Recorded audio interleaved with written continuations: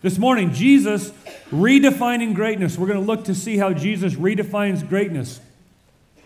Greatness is something that I think is in the human heart. God's put in your heart a desire to not only be around greatness and celebrate greatness, but to experience greatness yourself. And we're going to see this morning how Jesus redefines greatness for us and reorients our life towards greatness. We'll start in verse 1 of chapter 22. Now the festival of unleavened bread, called the Passover, was approaching, and the chief priests and the teachers of the law were looking for some way to get rid of Jesus, for they were afraid of the people. A lot of context there. We'll cover it quickly if you're new to the story. Jesus has been living and teaching. He's been living for 33 years, teaching for 3 years is a public ministry. He's been healing the sick and raising the dead and turning, a little loaf of fish into a massive banquet for a huge crowd. I mean, he's like a walking taco truck. He can just turn anything into food. I mean, it's drawn a crowd. Like, this guy's pretty cool. He's teaching and he's proclaiming the gospel and he's saying, I'm the Son of God, I'm the fulfillment of the Messianic promise. And it has disturbed some of the religious establishment. So now he's in Jerusalem, and he is there resolutely moving toward the cross. He knows he's going to die. He knows he's going to give his life up on the cross for the sins of the world, and he's trying to leave like breadcrumb trails for his apostles to help and disciples to help them see that he is the messianic fulfillment of all the promises in the Old Testament. They're coming to a climax and culmination in his life and death and soon resurrection. In so doing, he's disrupting the religious establishment, and they got a major problem with him, so they've been trying to kill him last several chapters. They've been asking him tricky questions and trying to corner him and hang him up, and he's avoiding them like an expert swordsman, just parrying without even breaking a sweat. And now he's in Jerusalem, and it's the Passover, and the Passover is a big deal. So Jerusalem's population would have doubled, potentially tripled, as people are coming from all over the place to come to Jerusalem to celebrate the Passover. The Passover, of course, is where they're remembering God's redemption and God's rescue and God's saving of Israel from Egyptian slavery. And if you remember, Israel was in Egypt and they were slaves, and they were like, God, why don't you hear our cry? And would you rescue us? And God said, I did hear your cry, and I will rescue. And he sends Moses to speak on behalf of God to Pharaoh. Let my people go. Pharaoh says no. And God then proceeds to beat Pharaoh to a bloody pulp with plague after plague after plague after plague. And rather than Pharaoh's heart getting soft and humbling himself before the God who is obviously more mighty than him, his heart gets harder and harder and harder. No, until the final plague is sent that will break Pharaoh, and it's the killing of his oldest firstborn child. And God says to Moses, tell the people to take a lamb, a sacrificial lamb, to slaughter it, and take the blood of the lamb and to spread it over the doorpost of the house. And any household that has the blood of a lamb spread over the doorpost, the angel of death will pass by. Any household that does not have the blood of the lamb covering the doorpost, I will go in and I will take from them the firstborn child. Pharaoh says, that's witchcraft, that's stupid. Israel, because they fear God, humble themselves, and obey God, God sends an angel of death, and all the firstborn in all the land are taken. And it breaks Pharaoh, and he's finally like, get out of my sight, I can't stand you seeing anymore. Just seeing you reminds me of all that I've lost, get out of here. And he not only releases them and sets them free, God actually plunders Egypt without Israel firing a bullet. And he gives him a ton of his riches and resources and donkeys and animals and camels and food, and just get out of here. I don't want you coming back. They leave Egypt rejoicing in God's salvation. He set us free from bondage. He set us free from slavery. He set us free to go experience the promised land. And then they follow a cloud by day and a pillar of fire by night as God actually himself leads them and directs them. No Google Maps necessary, no compass necessary. Just follow the big cloud that God sent. This is awesome. They get to the Red Sea. They're like, this is incredible. Beachside resort, little cup, glasses with umbrellas in it. This is really nice. And they're sipping their kind of fruity drink there. And they're like, we are so amazed at God's greatness. He's incredible. We love him. We're going to serve him all of our life. His deliverance is outstanding. And then Pharaoh has a change of heart, gets in his horse and a chariot, chases after them, crests the top of the ridge, looks down on them. They look up and they say, Moses, why did you lead us out here in the desert to die? And Moses is like, What? That talk about like emotional whiplash. It's like, man, I was like a hero this second, and like, bam. I mean, he's like, I didn't lead us out here. I was following the same cloud you were following. You know what I mean? It's like we were all, there's the fire. Let's follow that. Like we were all following God. Don't blame me. Blame him. Cry out to him. We're in trouble here. And God says, God, did you lead us out here to die? Which God says, no. And blows on the water, and the Red Sea parts, and people of Israel escape Pharaoh's hand across on dry land. Pharaoh's like, cool land bridge, I'll try that. And he heads out into the water, and God's like, yeah, not exactly. Water comes back, and God in one act rescues Israel and destroys Israel's greatest enemy. That's what Jerusalem is celebrating this week. This is the Passover week where they're celebrating the deliverance of Almighty God from the hand of Pharaoh, the releasing from captivity and slavery into freedom and life. That's what's going on. So it's a big party. But there's a problem. With big parties sometimes come big potential for problems. And there's just kind of some electricity in the air about this rumored king who's going to overthrow the sitting king by instituting a new kingdom. And whenever these religious services would take place, there was always some revolutionary guy trying to cause an uprising and a stirring against the tyranny of Rome. And so there was always extra soldiers around to stomp that down and to put it out. And they're really concerned about Jesus, because Jesus is not just a big hat, no cattle guy. Jesus can deliver. He can raise the dead. If you can raise the dead, you're better than most guys claiming to be God. I mean, this is a big deal. And so this guy's got something different. He could actually move the needle, and he's got a following. We need to put him down. And we're going to see in the days to come that there was some pretty heavy-hitting Roman authorities that were in Jerusalem at the time that wouldn't have been there normally. They were there to keep peace and order. That's the atmosphere in which we're stepping into. Read this story. It's electric with potential. Conflict, revolution, war. What's going to happen? Verse 3. Then Satan entered Judas, called Iscariot, one of the 12. And Judas went to the chief priests and the officers of the temple guard and discussed with them how he might betray Jesus. They were delighted and agreed to give him money. He consented and watched for an opportunity to hand Jesus over to them when no crowd was present. Now, regularly as a preacher, I feel inadequate to explain context well enough that allows all of us to emotionally enter into the moment that we're reading.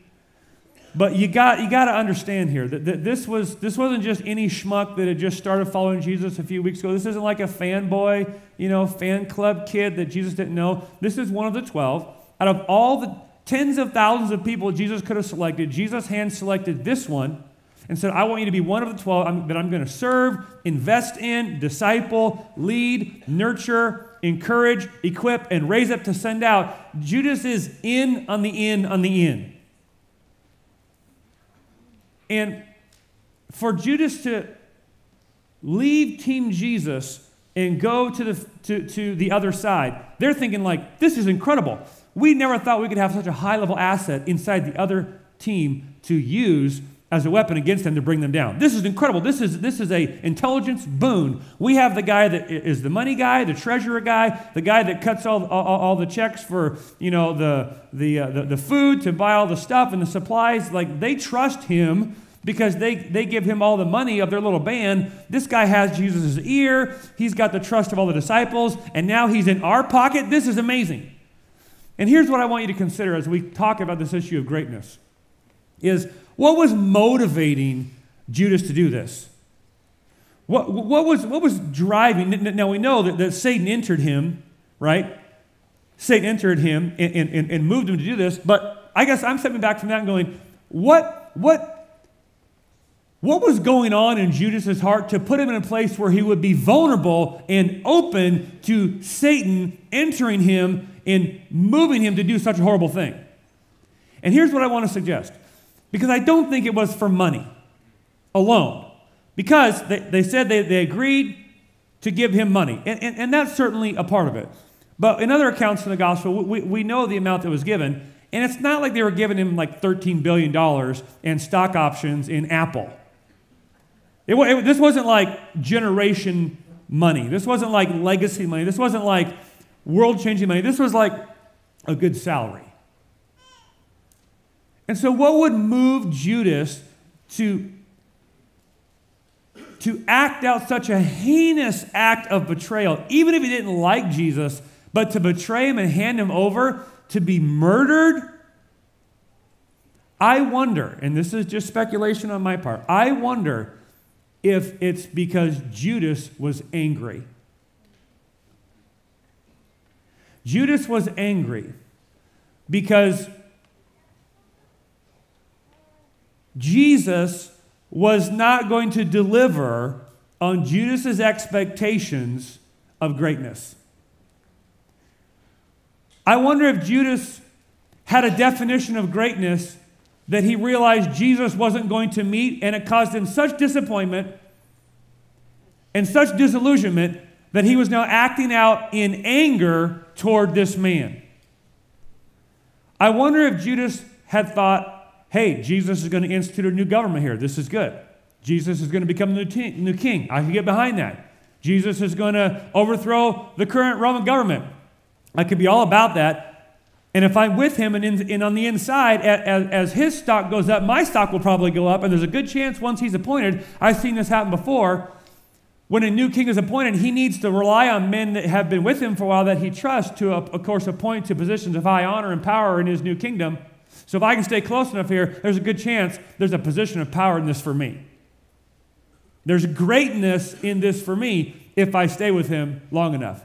And then I wonder if Judas begins seeing the writing on the wall, like, this is not going where I thought it was going to go. He's not going to do what I thought he was going to do. And I need to figure out which team I'm on, because there's a good chance Jesus is going to end up dead.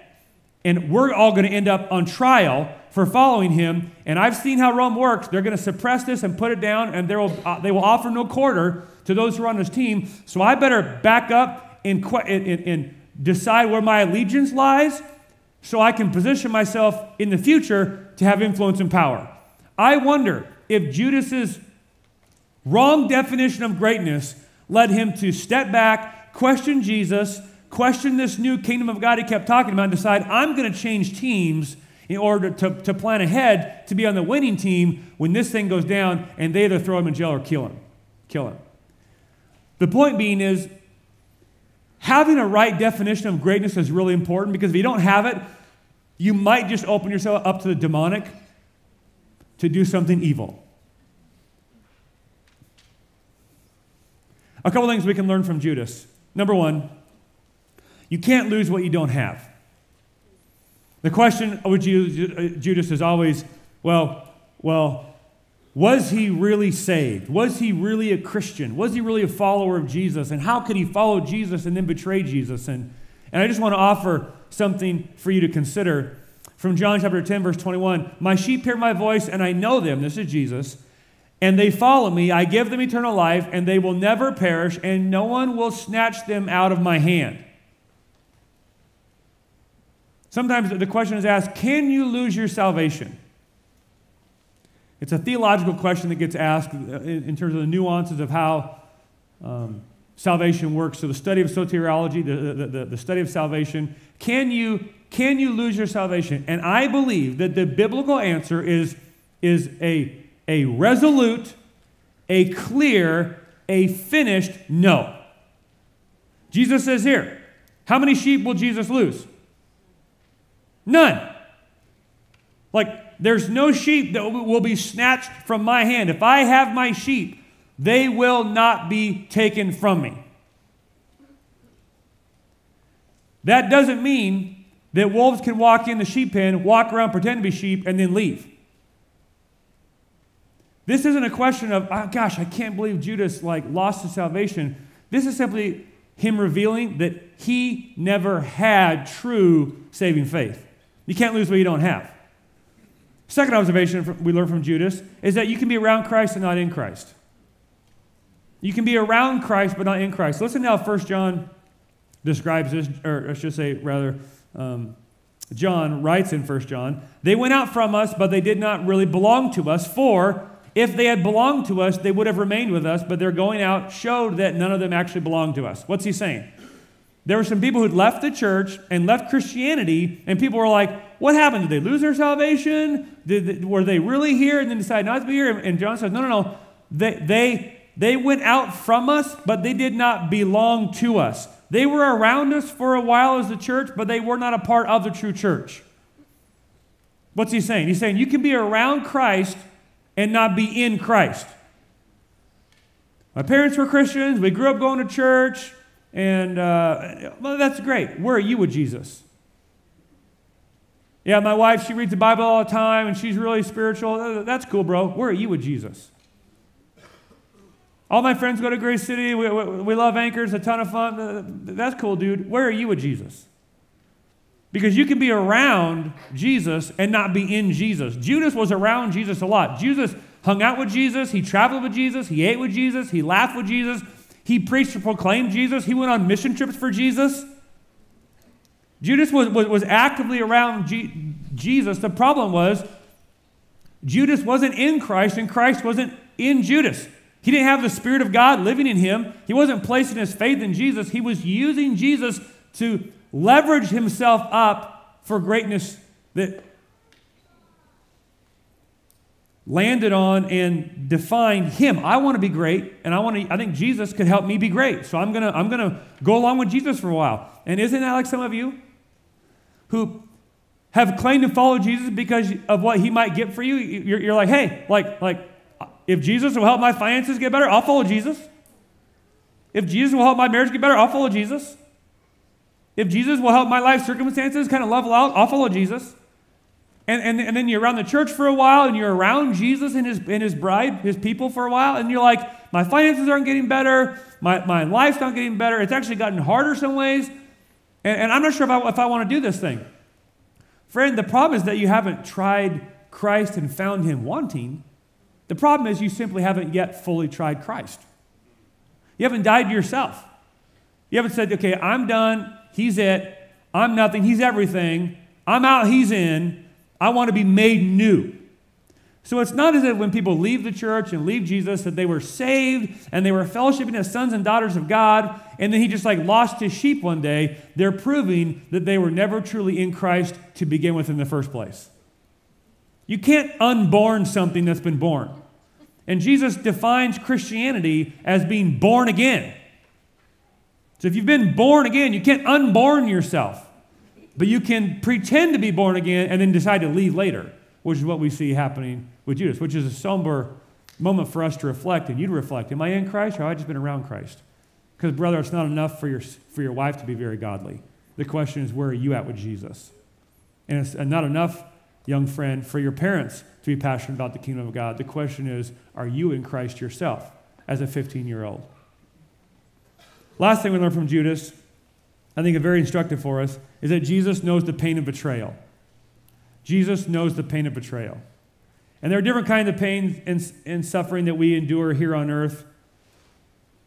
There's the physical pain and suffering of a defect or an injury or bodies that get old and tired. There's the emotional suffering that comes when we lose a lost one. I was on the phone with a dear brother this morning here at Grace City. He's just a tough mamma jamma. And he's just a tough dude. If like the chips were down and the zombie apocalypse was upon us, you'd like want this guy on your team, you know? Give him a full magazine and just start counting the bodies. I mean, this guy's a tough dude. And I was on the phone with him, and he was weeping because one of his dear friends that he had participated as a member of a SWAT team in Seattle was shot in the face this week and on life support, leaving a wife and a 3-year-old son. Some dear friends of ours right here in our church family texted this morning. They said, long story, but Officer Dom is a huge part of our story in leading us to Jesus and connecting us in our world. We wouldn't be married without him. He was a godly man. We can't wait to tell you more about him. Dom's with Jesus now, succumbed to his injuries. He's dead. Leaves a widow, 3-year-old son will never know his dad, and of course a hurting team and friends in the wake of his murder. That's a deep kind of suffering and pain. I'm tempted to say but, and I'll say and. And with that comes the knowledge that he, one, was a follower of Jesus Christ, two, had lived his life following Jesus, serving Jesus, and three, had given his life in the noble endeavor of protecting our community from that which is evil.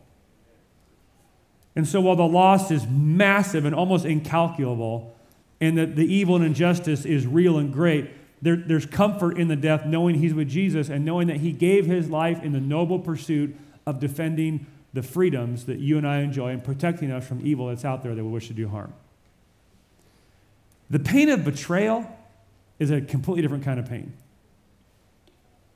There's never any resolve to it. You talk with a spouse who's been betrayed by a spouse, it's like a death, but that you never get over because the person who died is still alive, making your life miserable. It's a whole nother level of emotional pain. When someone you love and is committed to you and been there for you and you've been vulnerable with and open with and honest with, and they know you closer than anyone else, and then they take that knowledge and they wield it against you to hurt you and to harm you, and they just do it relentlessly. I mean, some of the deepest pain I have experienced in my life as a pastor was witnessing the pain of betrayal. I'll never forget when Pastor Adam and Kent and I were with a family, it was almost 20 years ago, and the dad had gone missing and they didn't know where he was, and 24 hours go by, hadn't shown up at work in Seattle, 40 hours go by, hadn't shown up at work in Seattle, and now he's a missing person, and as time goes on, there's less and less chance he'll show up alive, and it's like, what happened? Is he kidnapped? Did he roll his car off the road? Is he lying, dying, or dead somewhere in a ditch? And so we were over at their home in East Wenatchee. He was a union worker in Seattle. We're over at their home in East Wenatchee, and Kent's with the wife, and Adam and I are with the kids, and you know, they're not eating, and family's over, and it's just horrible. It's just you try to eat food, but you're not hungry, and it's just this unknown of what's happened, and officers show up at the door. Mrs. So-and-so, are you the husband of a wife of so-and-so? Yes, I am. Can we meet with you? Absolutely. So we divided up. Kent went with Becky down the hallway into the room, and Adam and I stayed with the kids. And there's just kind of like this low-grade mourning going on, the unknown. And then the officer proceeds to tell her that they found her husband, and he had committed suicide. And I'm telling you, to be in the room and to watch the level of mourning spike, to go from grief and loss to what? Such a deep betrayal of love and relationship. And like, my dad killed himself. My dad won't be there next year for my graduation. My dad won't be there and then you go to all my wedding and to walk me down the aisle, or to be there when I graduate from the military academy, and all these dreams that they had together gone in a moment because they were betrayed by their father. That's a deep kind of pain. Goosebumps as I talk about when I think about that moment of the kind of wailing that we experienced when it went from we think he's dead to he killed himself. Now I think about it, we had found out he was dead. That's why we were there. And then she found out he killed himself. And so they're grieving the death, and then, oh, it was suicide, next level. There's something about betrayal that is so deep and painful. It's a demonic assault on the human psyche. And I'm wanting to highlight that for us, because as we move toward the passion of Christ, the week of Christ where he is beaten and whipped and crucified, it's easy to, and rightly so, focus on the physical suffering of Jesus. That was significant, by the way. The physical suffering of Jesus, that was not small. It was visceral. It was grotesque. It was existential. The pain was real. But it's easy to sometimes forget the emotional suffering that Jesus went through, like being betrayed by one of the men he deeply loved and had invested in. Jesus' suffering was total. It was physical, spiritual, relational, mental, emotional. And I tell you that by way of comfort, because many of you have experienced betrayal, and then you wonder, where is God in this moment? And of course, There are many things we cannot know, but there is one clear answer we can always know, and that is whatever else God is doing in this moment where you've been unjustly betrayed, while we may not know what he's doing, we do know where he's at. He's with you in it.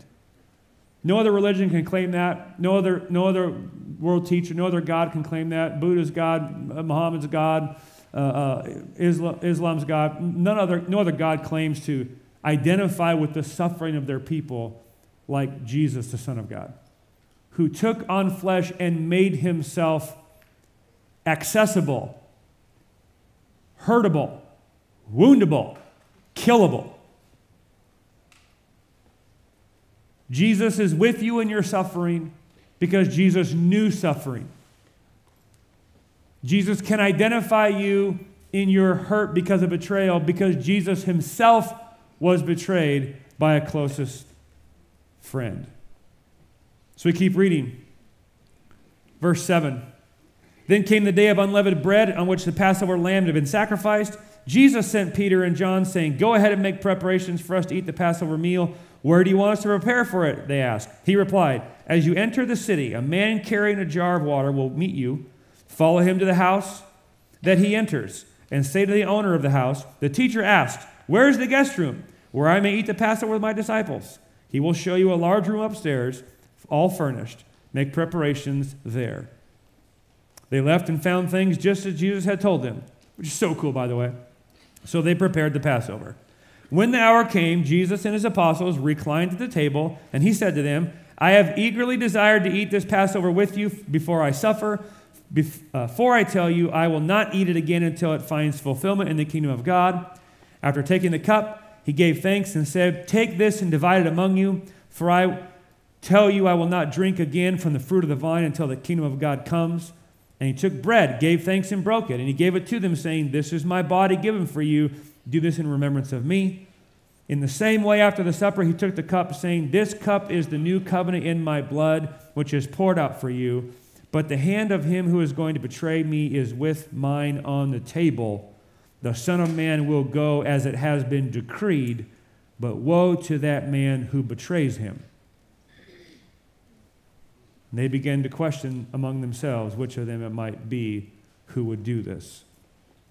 There's a lot happening there. Jesus is, of course, instituting communion as the new sacrament, as the new covenant renewal ceremony.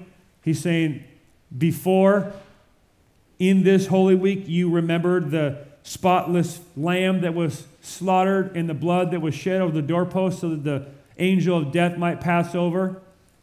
But in a few days, you'll celebrate God's spotless lamb who will give up a sacrifice once and for all to forgive all the sins of all the world.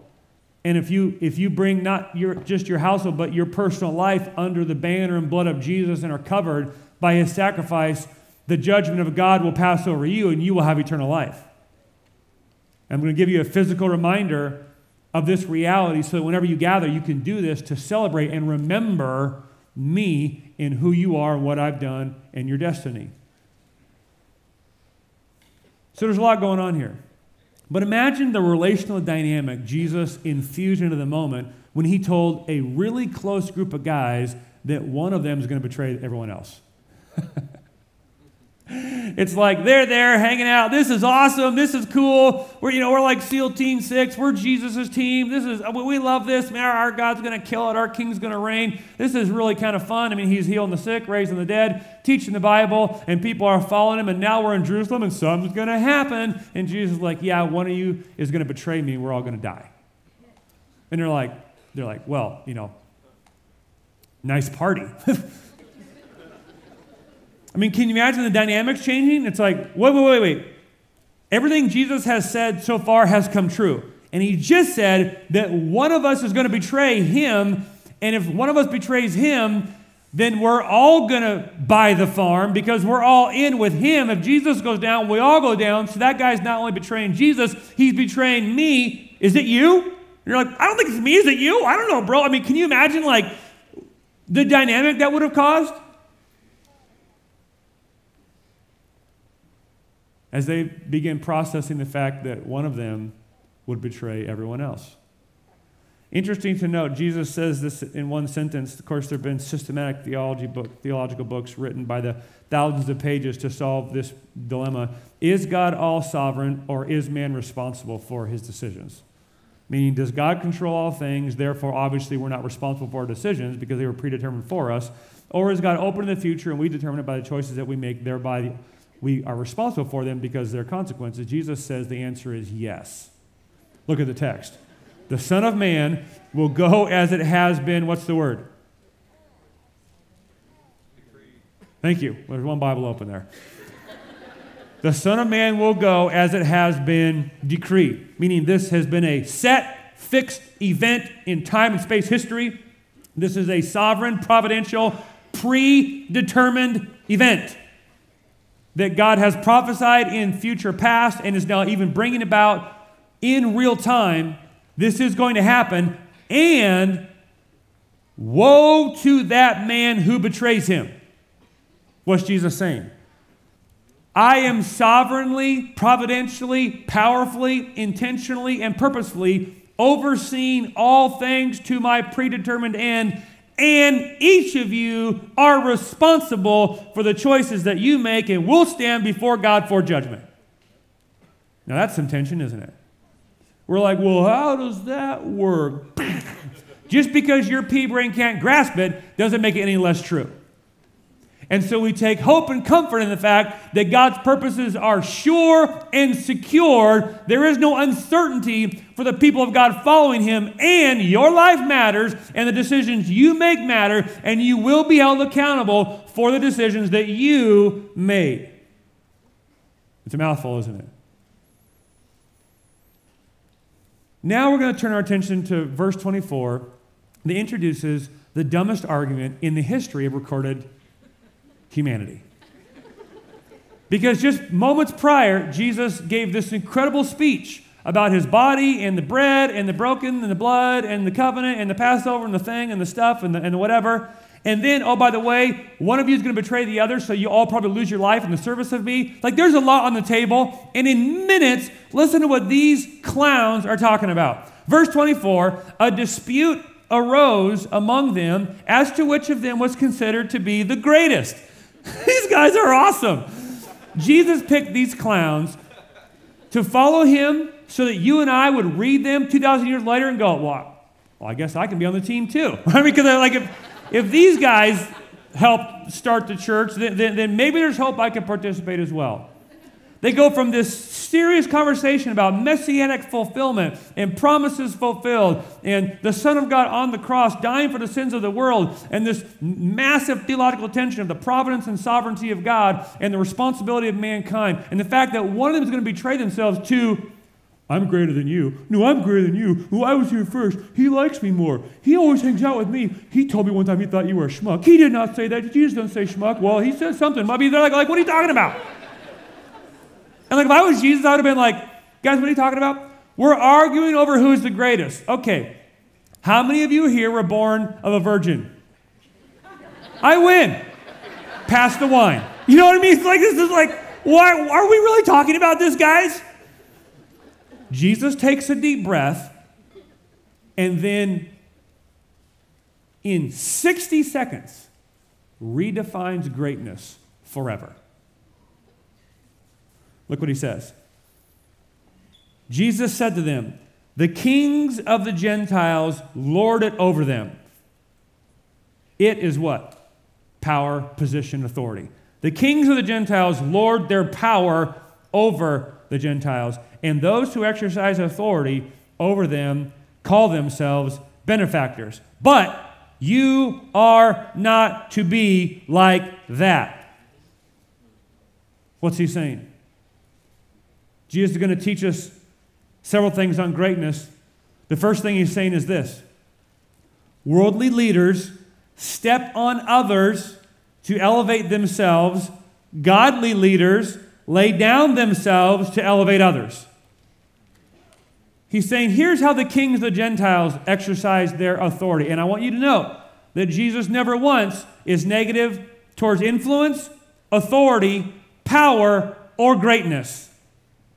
Jesus never once knocks Greatness, because God is great, and if we're to be like God, there must be something inherently good about greatness.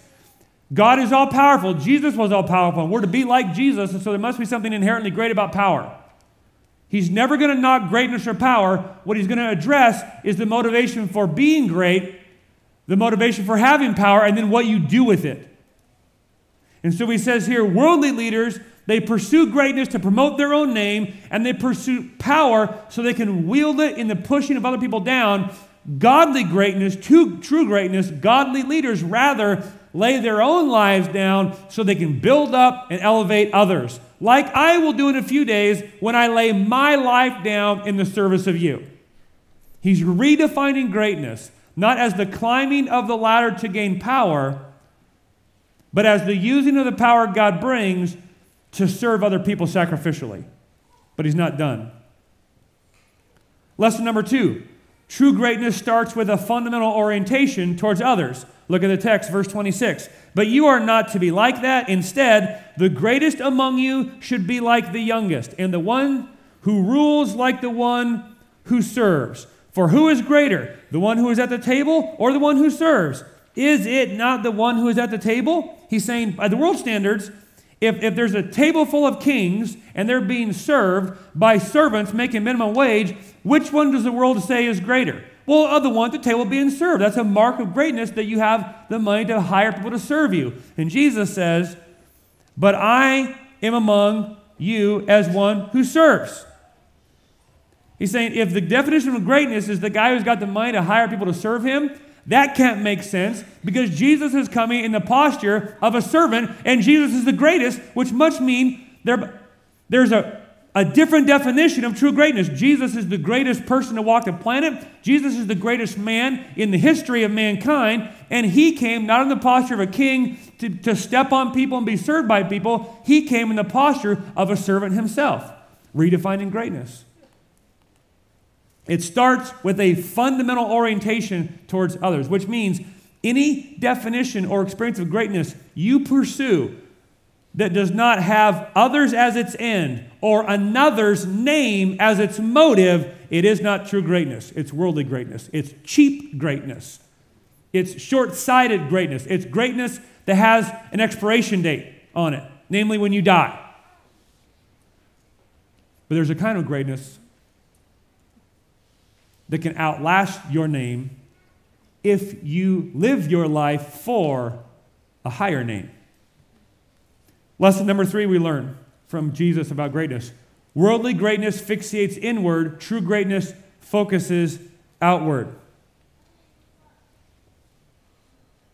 And I confer on you a kingdom, just as my Father conferred one on me, so that you may eat and drink at my table in my kingdom and sit on thrones, judging the 12 tribes of Israel. What's he saying? Worldly greatness focuses on me and what I can get from myself. True greatness focuses on others and what I can do in the service of other people.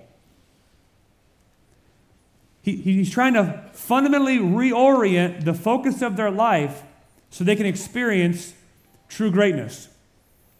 Lesson number 4, we see self-purpose spoils ambition. Kingdom person redeems ambition.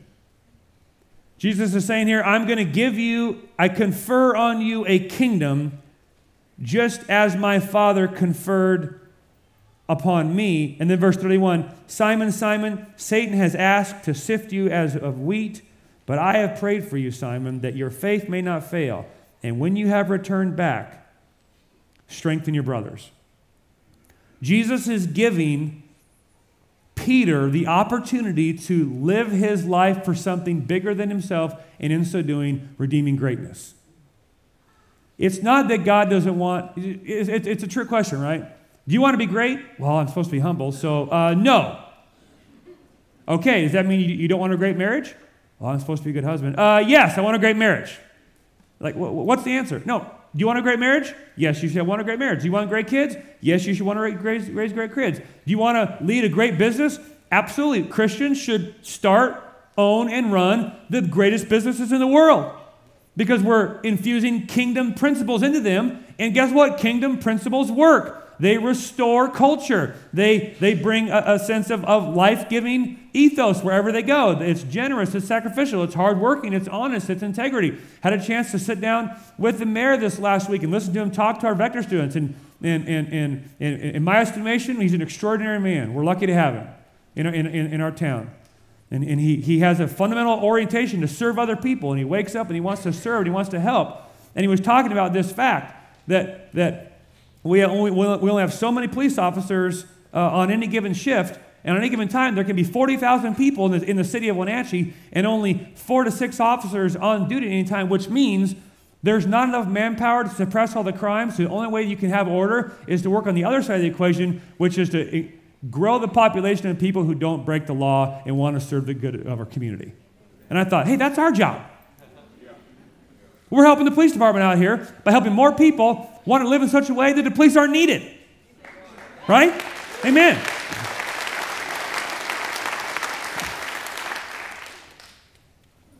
And as we begin talking about this, I thought, my goodness sakes, self-purpose spoils ambition, kingdom purpose redeems ambition.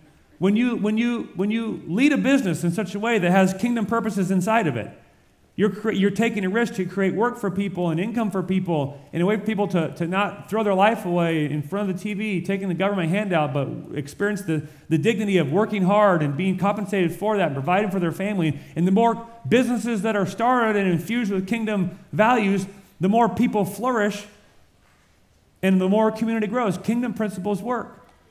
God isn't against ambition. He's not against greatness. He's not against pursuing excellence. He's against you doing those things to promote your own name.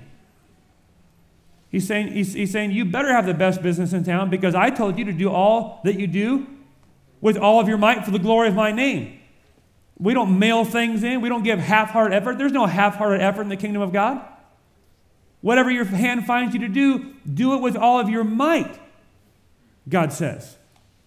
And that will lead many of you to do things of excellence because you care about the standard of your behavior, not because of how it makes you look, but how it makes God look. I'm representing Jesus. Therefore, we're not going to mail this in.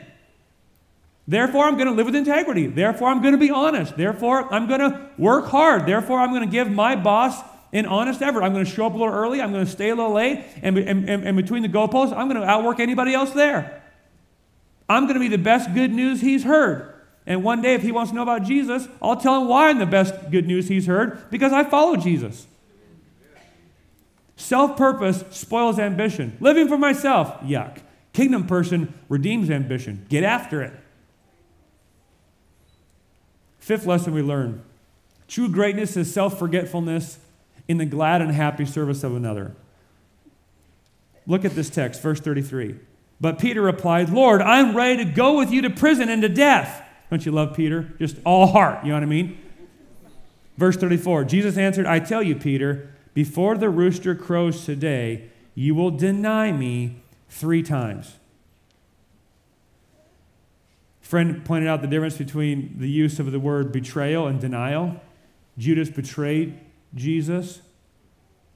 Peter denied Jesus. Not the same. One is deep and reveals the idolatrous posture of the heart. The other was an act of non-faith, maybe rooted in fear, which is why I say true greatness is self-forgetfulness in the glad and happy service of another. If you were to ask me why Peter betrayed Jesus, denied Jesus, he'd followed Jesus. He'd been the most loud, outspoken disciple of Jesus. He cut a guy's ears off for Jesus. I mean, this was like bold, rash, impetuous, gotta love the heart Peter guy.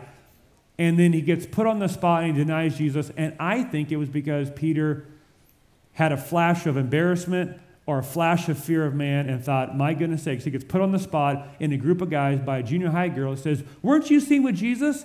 And a self-conscientiousness, a self-consciousness overcomes Peter and he's like, no, that wasn't me. Wrong guy. You can't be faithful to following Jesus on the path of greatness when you're plagued with self-consciousness. Just always aware of yourself, always embarrassed of what you might say, always conscientious of what people think about you. There is a kind of reckless abandon to carrying what only Jesus thinks about you that frees you to actually follow him. that will cripple you if you're constantly worried about what the world thinks. Now, I'm not saying you don't care about what godly counsel thinks and what your friends think, because that's recklessness and that's lone rangerness, and that'll lead you into foolishness and stupidity. So I'm not saying that. I'm following Jesus. I don't care what people say, even though they all think this is crazy. Well, okay, let's talk about it. Maybe, maybe not. But what I'm not saying is you can't walk through life. Should you care about your reputation? Yes and no. You can't be an elder in the church unless you have a good reputation among the community. So you got to care about it a little bit, but not in the sense that you care about it because of how people think about you, but you care about it because of how it makes God look. See the difference? I care about my reputation to the degree that it's faithfully representing God. And if I have a bad reputation because people who hate God are accusing me, then I can't do anything about that. But if I act foolishly and stupidly and angrily and in the flesh and not in the spirit, and that's the reason I have a bad reputation, I can fix that. That's on me, and I start with repentance. Friend, are you plagued with just overwhelming self-awareness all the time? What I'm wearing, what I'm dressing, how I'm being perceived. I got to phrase it just right on social media. You're just plagued by what other people think. You'll be crippled to live a great life. Because you're fixated on self, not God. When your focus is consumed with how people might perceive you, and therein your stock may go up or down because you fear what man thinks, not God thinks, you are incapable of living a truly great life. Last lesson, true greatness is bold enough to get into trouble for the glory of one name. I love this. Look at verse 35. Then Jesus asked them, when I sent you without purse, bag, or sandals, did you lack anything? Of course, he's referencing when he sent them out a few chapters ago on their first missionary endeavor. Remember, he said, don't take any clothes, don't take a bag, don't take supplies. I will meet your needs as they arise. And they're like, okay, this is crazy. And they went out, and it happened. He was doing that to demonstrate to them that he's trustworthy and he'll provide for their need. But it was descriptive, not prescriptive. It was describing a specific moment in salvation history. It wasn't prescribing how we should always view missionary endeavors. I'm just going to go to Papua New Guinea. No plan, no preparation, no job, no income, just going to trust the Lord. Well, keep reading, because that's not how Jesus sent him out the next time. Look at what it says here. Remember how I sent you out lacking nothing? Nothing, they answered. He said to them, but now if you have a purse, take it. Now if you have a bag, take it. And if you have a sword, sell your cloak. If you don't have a sword, sell your cloak and buy one. So you didn't know Jesus supported the Second Amendment, did you? He's a huge Second Amendment fan.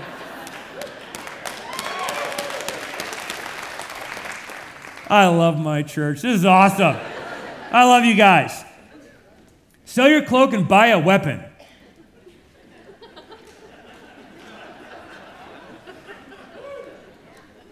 And if they make the long mag sword illegal, buy 4 of them. That's in the Greek. Like your pastor. Verse 37, it is written, and he was numbered with the transgressors, and I tell you that this must be fulfilled in me. Yes, what is written about me is reaching its fulfillment. The disciples said, see, Lord, here are 2 swords. And Jesus says, rock on. He's pro weapons, defending themselves, because he's like, you know what? I'm going to go to the cross, and I'm going to die for the sins of the world. I'll raise to life on the 3rd day, and then I'll send you out like sheep among wolves, and it's going to get sporty. So make a plan and get ready. There's nothing inherently unholy about stepping out into the unknown unprepared. I use it as an example to build faith in you towards me, and now prepare yourself, because it's going to get sporty. True greatness is bold enough to get in trouble for Jesus' name. If you're not getting shot at somewhere in your life, you should wonder if you're faithfully following Jesus. Especially in our culture today. And I'm not saying seek it. I'm not saying intentionally poke the bear so it comes. But I am saying, as our increasingly post-Christian culture runs away from Jesus, what used to be seen as noble and laudable in moral lifestyles will be increasingly seen as crazy and insane and hateful and bigoted and will be attacked. So it's not like we're out there picking fights. All we're doing is just like, it's like, I haven't moved. You weren't yelling at me yesterday. Now you're yelling at me. Who changed, me or you? I'm still doing my thing, saying my thing, following my God. And now I'm a what? This is weird. Did I change or the culture change? As the culture changes, you staying in your Jesus place will bring increased hostility. That's okay. Have enough panache to get in trouble for Jesus' sake. And I'm not saying we seek it or look forward to it. Again, I don't like getting shot at. Like, no one's like, they're shooting at us. We're really living now. I mean, like, no one thinks that, right? It's like, I hope I had a chance to use this sword. Come on. I mean, like, okay, maybe in like the warrior mode, but most of the time, like I'm a peace-loving guy. We all want to live in peace, right? Let's just leave me alone. That's the t-shirt Adam I wanted to print the last 2 years. Hashtag freaking leave me alone. You know what I mean? Just you stay on that side of the state. I'll stay over here and stay behind your desk and I'll live in my life and just leave me alone. Just stop bugging me. Anybody want that t-shirt? We print them up? You know, Grace State Church, leave us alone. It's like, my gosh. We'll edit all that out. Maybe not. We'll... You just get your hands off me. You know anybody felt like that? Just I'm a grown adult. I'll figure it out. Like if I fall off my bike, hit my head and died, that's on me. I won't sue you. Don't worry about it. Don't tell me we're going down the wrong road here. Anyways. You should read the book 3 Felonies a Day. It'll ruin you. It just drives you crazy. Every American commits 3 felonies a week. They don't even know it. There's so many rules and regulations in our country nowadays. It's crazy. It's wrong. It's bad. It positions people in power to pull the rug on people they want to. So they let you go on and break laws because it doesn't bother them, but when they want you, boom, they can pull it. Now you're a lawbreaker. It's bad news, folks. We got to keep up, use our heads. Anyways, the Bible. True greatness is bold enough to get in trouble for the glory of Jesus' name. It's like true greatness isn't found in running and hiding and cowering. Jesus is like, if you're going to follow me, it's going to get sporty, so like go get your cup and strap on. This isn't getting any better, is it? This is more like a Thursday night sermon than a Sunday. I typically work this stuff out on Thursday nights. My bad. You get the point. Do you? No. I'm just glad my mom was in first service. That's all I'm saying right now. I'm just begging you to erase this sermon after we finish here. Because she'll watch it this week, and then I won't get any cookies. Okay. Let's see if we can land a plane. 2 big ideas. Number 1, Jesus doesn't rebuke their desire for greatness. He redirects it. Jesus doesn't say, whoa. If you're going to follow me, you need to have less energy. You need to have less drive, less motivation. I'm looking for mediocrity here. I'm looking for kind of half-hearted milquetoast effort. I'm looking for robots and yes men. Just kind of cool the jets and calm down and just kind of come in about a solid B-. That's not what Jesus is saying. Jesus is saying, your problem is not that you desire too much, but too little. You want a position of power the world can give when I'm offering a position of influence that I can give. You want glory from an earthly king. I'm willing to invite you into participating in the glory of a galactic king. Don't tone things down, ramp them up. Don't desire less, desire more. Don't stop pursuing greatness, start pursuing true greatness, which he redefines as a life of service and sacrifice for the good of others and the glory of his name. Jesus doesn't rebuke their desire for greatness. He redirects it so as to amplify it. It's like Jesus doesn't squelch our desire for sexuality. He redirects it into the covenant of marriage so we can experience it as he intended. He doesn't say, stop eating food, it's bad for you. No, I made it, you should want it, but don't turn to it as a false idol for comfort. And on down the list of gifts. God gives us kids. God doesn't say, love your kids less. He says, love them more by directing them to me and refusing to worship them as a God. Don't love your kids less. Love me more so that you don't get your identity from them and crush them with expectations. The answer is never to love less. The answer is always to love the right thing more. Jesus is here saying, I'm not against greatness. I'm all about greatness. In fact, I am pretty great myself. I want you to experience true greatness, not worldly greatness. Lesson number 2, big idea. Jesus draws straight lines with crooked sticks. And the band can come out on stage as we prepare for communion. Here's the big idea. Don't think that what it takes to be great in God's kingdom is you bring a perfect resume to the table, and then God says, I've been waiting for you to show up. Finally, someone who has their act together. Now I can get something done in my kingdom. Look at the story. Simon, Simon, Satan has asked to sift all of you as wheat, but I have prayed for you, Simon, that your faith may not fail. And when you have turned back to me, strengthen your brothers. Do you get what's happening there? He's saying, here's the deal, Peter. I know you're all heart, but I know also what's going to happen. You're going to deny me for a time. You're going to run away from me for a while. But when you turn back to me, I'm going to give you a job, and that is to build the church. It's a remarkable prophetic reinstatement of Peter after he's going to make a colossal mistake in denying Jesus 3 times. And what I want you to hear is this, that there is no mistake you've made that God can't redeem and put you back on his team for his glory. What we're tempted to think is, well, I really screwed up now, and so now I can't be used of God. Hey, sometimes your screw up has consequences in the real world because you broke a law, and those consequences have to stand. That does not mean that God cannot use you wherever those consequences take you.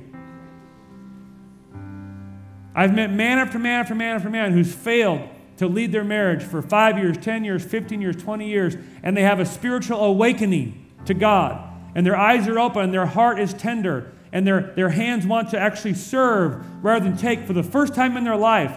And 6 months in, they're defeated because they feel like they have no right to walk in the blood-bought authority of Jesus to lead their home. And I have lost track of how many defeated men I've had to get down and, hey, look up, hey. What, you think I lead my home because of my resume I brought to the table? You think I take up my place as head in my home over my kids and over my wife to lead them and to love them and to serve them in Jesus' name because of my perfect resume? I wake up every day and I put my gospel boots on and I say, I'm going to lead today, not because I deserve it, but because I've been assigned it. I'm going to lead today, not because I'm perfect, but because he is perfect. I'm going to lead today, not because I have earned it, but because he's charged me to do it.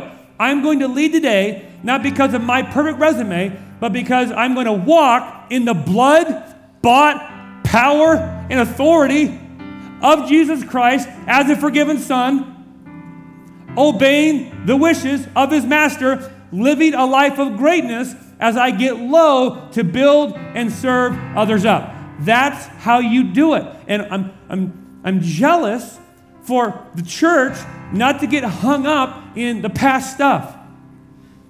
And hear me, it's a big deal. If you've screwed up and sinned, it's a big deal.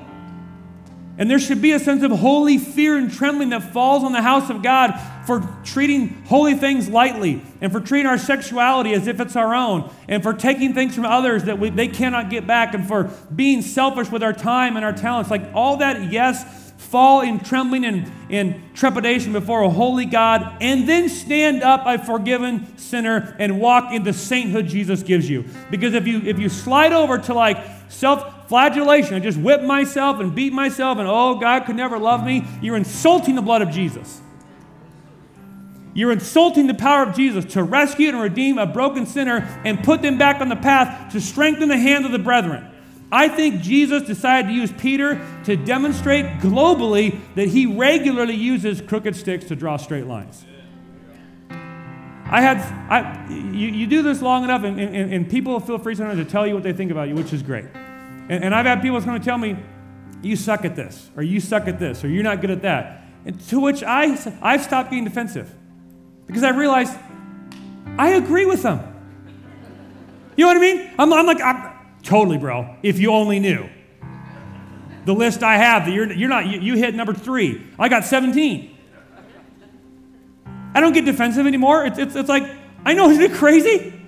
Isn't it crazy? I could suck at that and suck at that and suck at that, and somehow God still does something. He must be in the business of drawing straight lines with crooked sticks.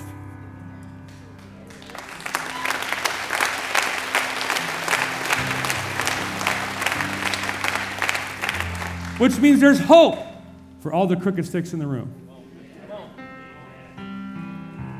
There's hope for the broken. There's hope for the screwed up. There's hope for those who have fallen short. True greatness is available for anyone and everyone. Not because of who we are, but because of what He's done. And I'm telling you, one of the greatest gifts the gospel brings is the gift of self-forgetfulness. Not only do you forget living for your glory, you forget that you don't even deserve to be there in the first place.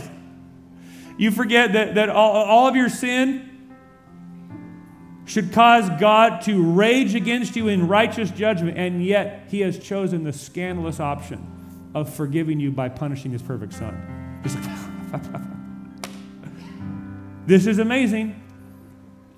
And then you should rise and with Paul say, God's grace to me will not be in vain. I will run harder and work harder and strive harder than all the rest, because His grace to me will not be wasted. Not to earn it, but to demonstrate a proper response to it. This is amazing. I'm overwhelmed. Thanks be to God. Let my name be forgotten and His name endure forever. That's the cry of the Christian. We're going to run hard. There's no name on this building. Have you noticed that? You know, the McPherson Community Hall, like puke. You know what I mean? Like yuck. James Hub, McMullen Chapel. Nobody's here in this for a name. One name. I want to run hard, live like my hair's on fire, move the needle, die and be forgotten, and join the saints in glorifying one name for eternity. Jesus draws straight lines with crooked sticks. So as we move to a time of reflection and preparation for communion, I want to give you a few questions. You can bow your heads with me if you'd like.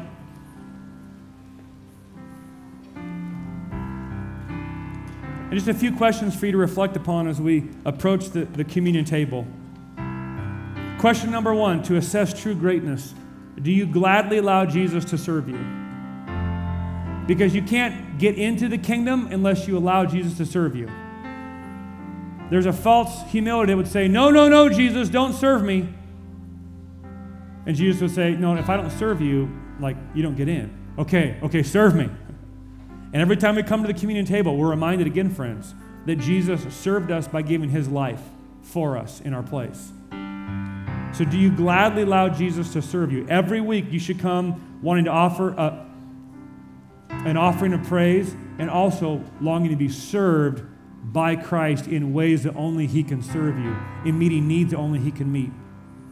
Secondly, do you humbly allow others to serve you? I want you to think about this. Some of you are hard to be married to because you don't allow your spouse to serve you.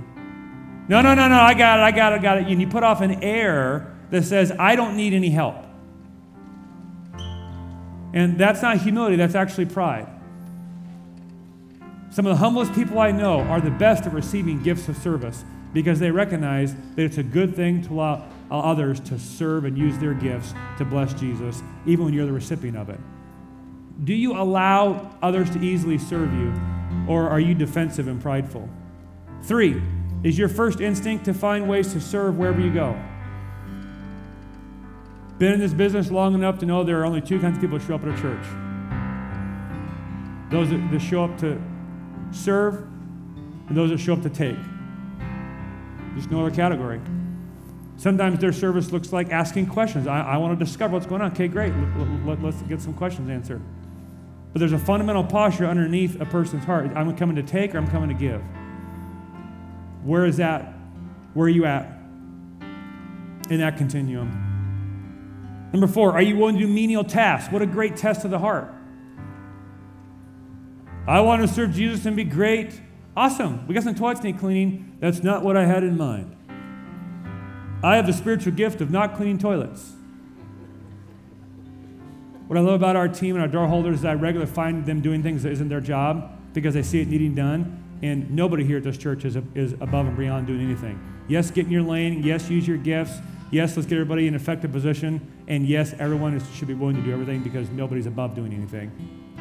If Jesus is willing to die for you, you can sweep the floor.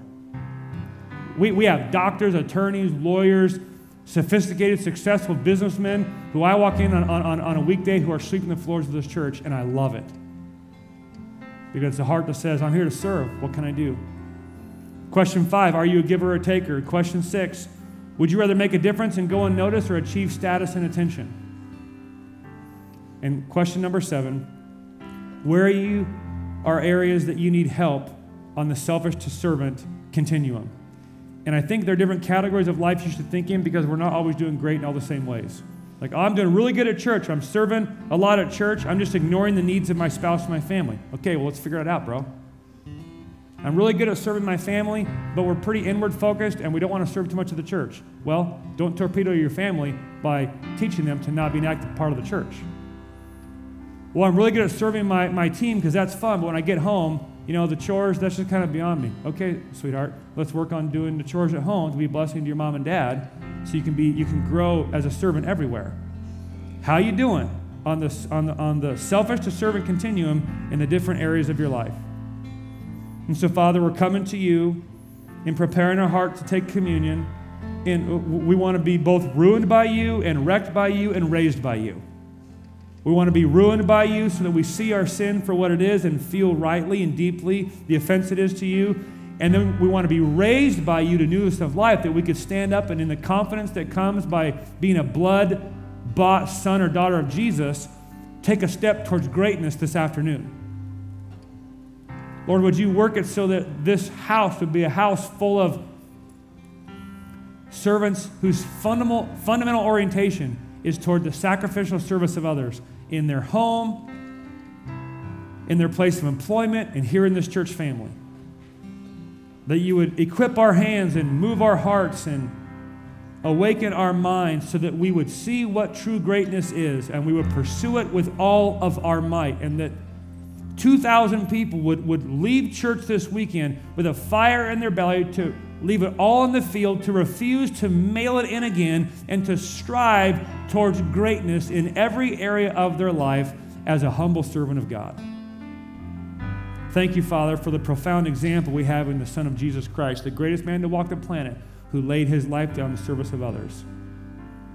And would you move us in the witnessing of that example and the partaking of that example this morning through communion? Would you move our hearts towards greatness as we would look to lay down our own agendas and pick up your kingdom, to lay down our own purpose and have your kingdom infuse us with new meaning and new goals and a new agenda and a new life vision and new aspirations, that our ambitions would not be marked by self-centeredness, but would be marked by holiness. In Jesus' name, we ask these things. Amen.